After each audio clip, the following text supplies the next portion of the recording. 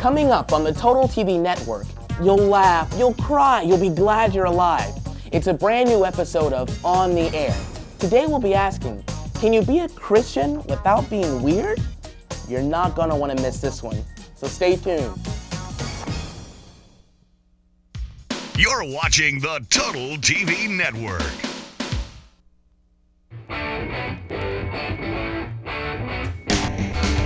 In the darkest night, on the brightest day, someone's watching you from so far away. Someone's watching you. Someone's watching you.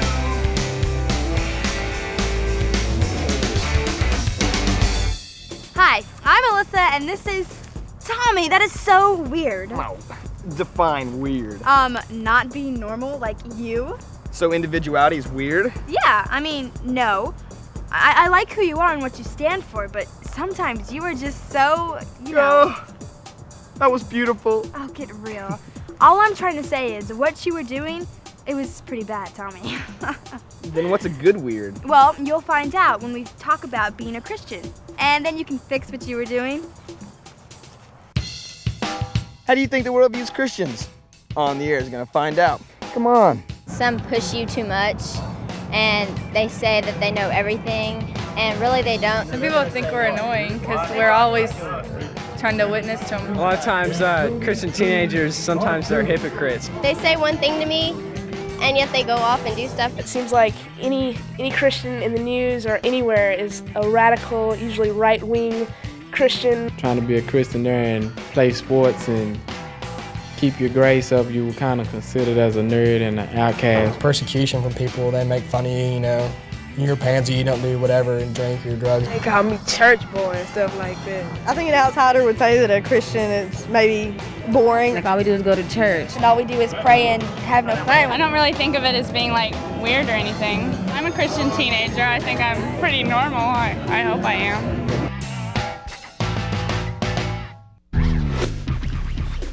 How would you like to get caught in a brainstorm?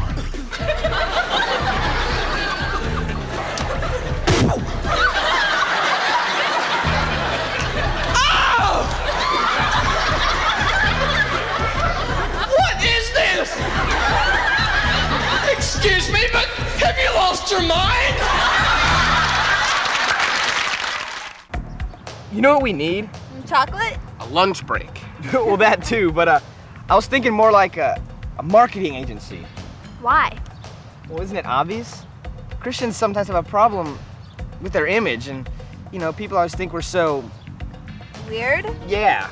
So you're saying we need a public relations campaign? Exactly, and come up with things like, Christians can be cool. And we can put ads on buses? And some commercials on MTV? Yeah, and we even need a slogan like, Christianity, it's better than pizza, but it has fewer calories. Huh, okay. Because I was valedictorian of my senior class, I was told that I would be allowed to give a speech at graduation. My principal said I specifically can't mention the word God or Jesus or Christ, and she pointed out in the policy, you know, where supposedly it said that I couldn't give the speech. When I left her office, I mean, I was in tears. I was very upset. At one point, I was thinking, okay, you know, I could just water it down, take out the words that she said, you know, put, instead of saying the word God, say a higher being, like she suggested. Me, on my own, that would have probably been what I would have done. But the Holy Spirit was, you know, convicting me within, because that is not my personality at all. So we called an attorney, Greg Gorman. I wanted it to be her decision and not anyone else's. I guess I had to stop and think, first of all, what is my purpose in giving this speech? Violate your constitutional rights. My purpose was to share what Christ has meant to me, because, you know, he has been my inspiration. The thing that concerned me most was a misunderstanding behind student religious speech. The First Amendment says Congress shall make no law respecting the establishment of religion, nor prohibiting the free exercise thereof. A school principal, in his official capacity, may be prohibited from getting up and talking about his particular beliefs because of the official position he holds, but that in no way prohibits a student who is merely attending the school from talking about their own religious beliefs. But no matter where we go or what we do, we must be willing to stand strong and make a difference in our world. But I believe that as young men and women created by God, we are called to love others as Christ loved us and gave himself for us.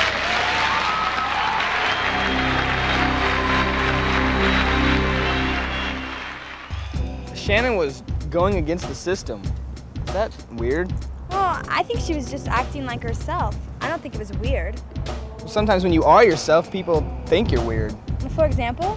Well, last Saturday night there was this huge party that everybody was invited to from my school and all my friends and everything. Yeah. But you know, I didn't want to go because that's just not me. So I went to this activity with my youth group over church. Being yourself, right? Yeah, but people still thought I was weird. Just because you wanted to go to church and not get smashed? Well, you know how it is when you just say no, then people from most schools think you're weird. Yeah, I guess you just wanted everybody to think you were normal, right? That's what I thought. Yeah.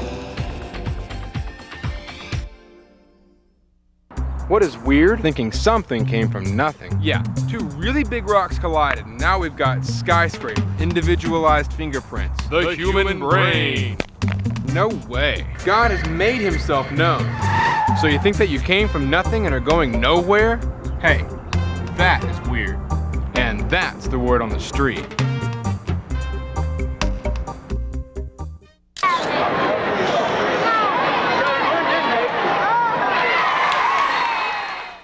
That's Terrence Maiden over there, my identical twin.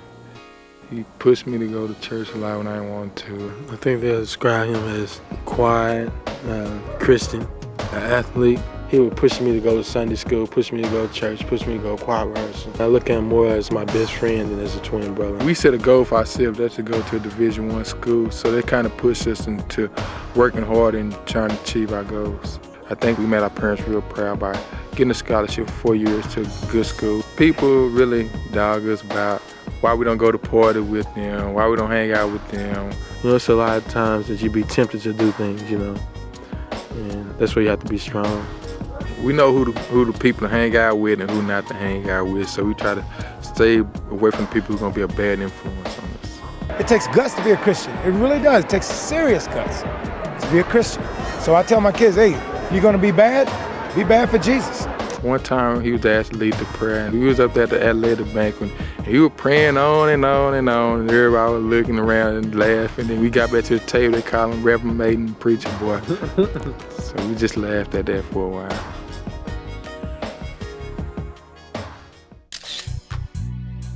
Being a Christian means to me loving people, loving little kids, changing people's hearts, and not doing anything bad to others. It just changed my life like nothing before, and it helped me go through school differently, have a smile on my face. I kind of thought that, you know, Christianity was going to be smooth and you're not going to have that much problems. And all of a sudden, you know, all these problems started coming to me. The hardest struggle is the lust and the temptations of asking this girl out just to go sleep with her. I have a couple of friends at my school that they're saying, man, you don't sleep with girls?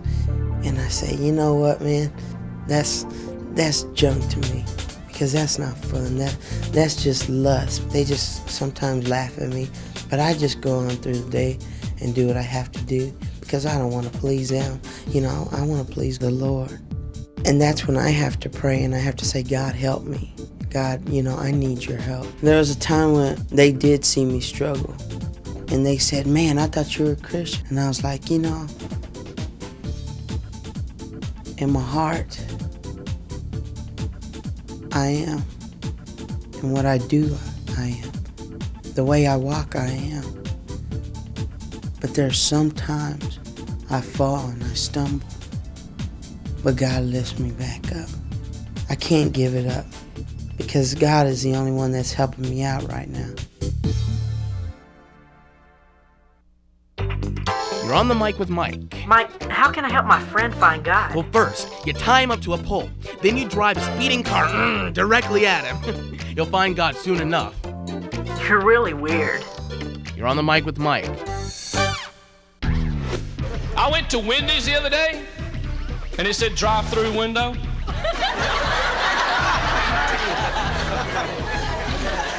So it did. That hamburger or fries cost me 500 bucks. Now it's your turn. Yes, once again, it's time to stop the tape. But don't worry, we'll be back. And I know you'll miss us terribly. Parting is such sweet sorrow. Oh, Tommy, you can't take him anywhere. So here's what you guys should talk about while we're gone. You guys have heard from Shannon, Terrence, Tim, and Andy. So, number 1, why are Christians seen as weird? And number 2, some people thought that Shannon was weird. What do you think? That's not even good acting.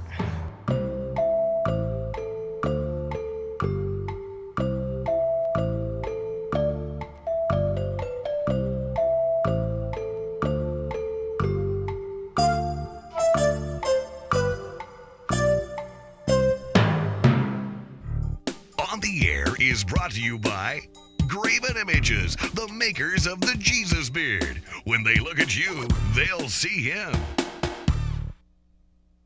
Having a tough time with your witness? Want people to see your walk with Christ? Then you need the Jesus Beard. Just put it on and you'll be amazed how differently people look at you. Our beards look so authentic because we've patterned them after actual pictures of Jesus as seen in the Bible. Whether you're playing ball, shopping, or on a date, your face says it all. So don't be another face in the crowd, get the Jesus Beard. And new from Graven Images, there's Saint's Halo and Paul's Chains. Available in stores everywhere.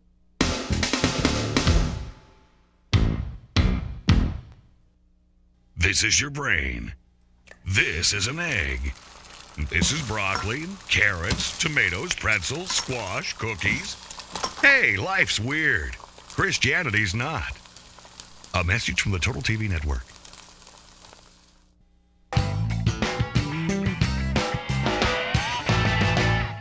We're back. You guys were just discussing the things that... Disgusting. You were just disgusting. No, Tommy, discussing. No, never mind. You guys were just discussing how hard it is to be a Christian teenager. We know it's not easy. And that's why it's time to get some expert advice from someone who's known for their wisdom. Why, thank you. No, Tommy, not you. Neil. Oh, he's back again? Yes. We're here to introduce the star of stage and screen, well, screen anyway, Neil McClendon. Go get him, Neil.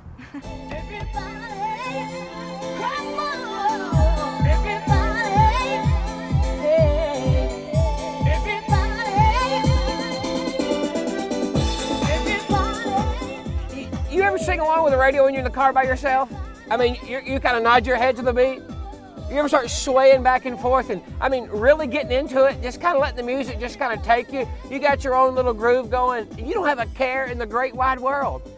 And then the car pulls up next to you. I mean, what are they thinking? You see, they don't hear any music. They just see this crazy person jumping around and swaying and nodding and bobbing like he just really had bad pizza or something. Weird. That's what they're saying. But if they were in the car with you, you see, if they heard the music that you hear, they'd be jumping around with you. But they don't hear it. So they think you're weird. And that's the way it is with Christianity, isn't it? You see, it might sound kind of strange when other people see us bowing our head to pray for our food or carrying a Bible or giving some of our hard-earned money to help other people. But they're not hearing the music we're hearing. If they knew of Christ and His cross and if they had experienced the love of those people at church, man, if they'd ever read the Bible for themselves and seen what an incredibly amazing book it really is, then maybe our behavior wouldn't seem so weird to them. Hang on a second. I love this song. Hey, if you're gonna talk the talk, you've gotta walk the walk. But how easy is it being a Christian teenager? It's like an everyday struggle for me, you know. I have to admit it, you know. I sometimes am not the perfect Christian little girl. When you hang around non-Christian friends, it's really difficult. Everybody has a bad day. And so if you fly off the handle and get mad, or if you get frustrated or down yourself or selfish or whatever, everybody goes, man, look at, you know, I mean, they point the finger at you. And so it's real hard to be a light all the time. It's not easy being a teenager and a Christian. I act better in church than I do out here because I'm in church and I have to. Like some people, they go out and they minister to their friends. They say, "Are you Christian?" I tried that routine and my friends were like, "Are you trying to throw God on me?" Sometimes, like when you're around your friends and like they act a certain way and you kind of still want to blend in, but in a way you don't want to get dragged down into what they're doing. Like Friday night, my best friend just wanted me to go out and drink with him and party, and I didn't want to be a part of that, you know? Ruin your life. I just try to be a good example to my friends, that they know that you can have a good time without, you know, being bad or doing bad things. As Christians, we have just as much fun as anyone else, and we can remember what we did when we had fun. Are Christians different? Absolutely. You see, the Apostle Paul, he wrote it this way. He said, "Don't be conformed to this world, but be transformed by the renewing of your mind." You see, when we get to know Christ, God changes us. But do Christians have to be weird? I don't think so. You see, some people live with the idea that this change happens from the outside in. So when you become a Christian, you suddenly have to start carrying a Bible everywhere you go. And not just a Bible, a big Bible, like the 9-pound family Bible your grandma has on her coffee table, and preferably red. You can't look cool anymore. Your hairstyle has to be 5 years out of date, at least. And your clothing, something you got at Greg Brady's garage sale. Not quite in fashion, okay? And not only that, but now, you're the moral cop for everyone. You never have any fun. And not only that, but you don't want anyone else to have any fun either. You see, and you have this odd way of turning any conversation into something religious. I mean, you're at the football game. Yeah, sure, our football team's getting clobbered, but that's nothing compared to the way sin will clobber your soul. You see, that's the idea some people have of what it means to be a Christian. Let me tell you right now, that's wrong. You know what it means to be transformed by Jesus Christ? It means, first of all, that we're willing to honor Christ with our lives. We know that our bodies are temples of God's Spirit, so we'll just be careful with what we do with them. Others may think we're weird for not going out and having sex, or doing drugs, or getting drunk. So what? It means also that we're eager to serve God. We know God has a purpose for our lives. Did you hear that? We know that God has a purpose for our lives. And that's the way we want to go. Let everyone else run after money or popularity or whatever they want to pursue. But we'll put God at the center of our plans. It also means that we're in touch with what the Bible teaches. No, you don't need to go to the swim party with your special little waterproof Bible under your arm. But we do consider the Bible important in our lives. And the reason we do is because it's one of the ways that God speaks to us. Now, we're not talking a list of rules and regulations here, but we're talking a book that tells you who you are. It also means that we're ready to love other people. You see, when we're mistreated, we'll love our enemies. We'll go the extra mile when we have to help a friend. And we'll reach out to those who are, well, they're hard to love. And the outcasts and the unpopular students, maybe we'll be the one our classmates call when they need someone to really talk to. Finally, it means that we're determined to stand up for what's right. We don't have to judge everyone around us, but you do need to have the courage to stand up for what you believe. This is the kind of life God wants us to live. Not an outside-in lifestyle where we're like trying to be a nerd. That's not what we're talking about here at all. But an inside-out life where we're transformed by the living God. We're willing and eager and in touch, ready and determined. Now, would you call that weird? Whoops, hang on a second. Can we move this right here? Can we move it? Just take this eager thing down here and that, yeah, see? Now, I may not be weird, but I'm wired. That's more like it.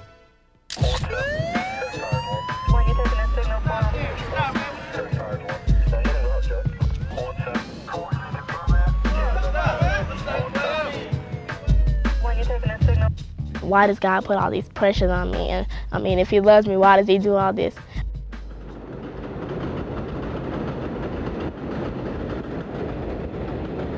my mom and all that, and my aunts and stuff, it's kind of hard to see them doing drugs and stuff. And I know I'm not supposed to have it, but you know, people are like always pressuring me. And one thing that's helped me is in James, is consider it pure joy, my brothers, whenever you face trials of many kinds, because you know the testing of your faith develops perseverance. And it says perseverance must finish its work so that you may be mature and complete, not lacking anything. It seems backwards that I would be trying to teach my parents and all the people older than me. They know I'm a Christian and they look at me and think I'm supposed to do everything right. And I try to do everything right to set an example for everybody else in my house. It's kind of hard, but I just keep my head in the Word and don't let anything bring me down. It will get hard. When you accept Christ, it's not like everything's gonna be like gold. But if you stick to it and try your best at being a Christian, you can make it. Just try to live by God's Word.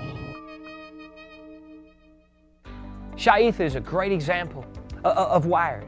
And she's in a tough situation. So where do people get the idea that Christians are weird? You would think that people would be actually attracted to the qualities that Jesus gives us. You got love, joy, peace, and sometimes they are. But a lot of times, we don't show these qualities. Sometimes we forget what Christianity is all about. If you read the Bible with fresh eyes, you discover something really amazing. Jesus loved parties. Yeah, that's right. That's what I said. You heard me correctly. Jesus loved parties. For example, what did he do his first miracle? Do you remember? At a wedding reception in the town of Cana.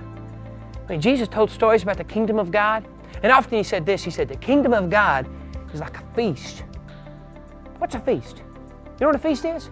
I tell you what a feast is. A feast is a party with napkins. So you get it? The kingdom of God is like a party. So what kind of people does that make us? It makes us party people. It makes us fun people.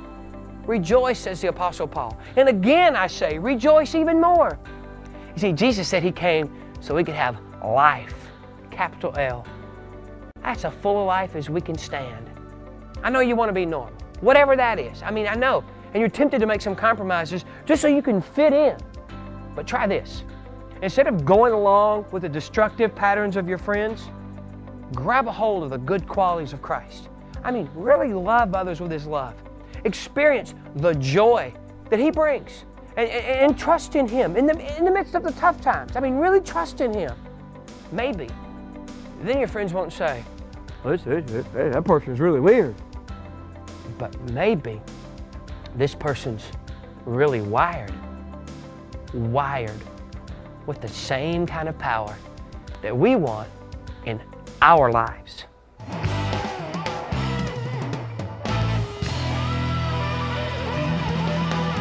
Thank you very much. Can you be a Christian without being weird? Just ask Tommy. Let's not. Well, it depends on what you mean by weird. Well, as Neil was saying, you don't have to carry around a big Bible all the time. You don't have to use religious words all the time. Or pester people. Right. Some people may just think he's a little different. Or a lot different. Willing to honor Christ, eager to serve God, in touch with the Bible, ready to serve others, and... It begins with a D. Dorky? No. Determined to stand up for what's right. I was just getting ready to say that. Some people may think we're different, but in reality, we just march to the beat of a different drummer. Or in Tommy's case, a whole band. Don't listen to them, folks. I'm the only truly sane one here. Yeah, right. Please. Hey, thanks for watching another episode of On the Air. You say some of your kids don't have Bibles? Just give us a call here at 1-800-274-4824, and you can order either the Teen Study Bible or the Student Study Bible at special ministry prices. See you next week right here on the Total TV Network.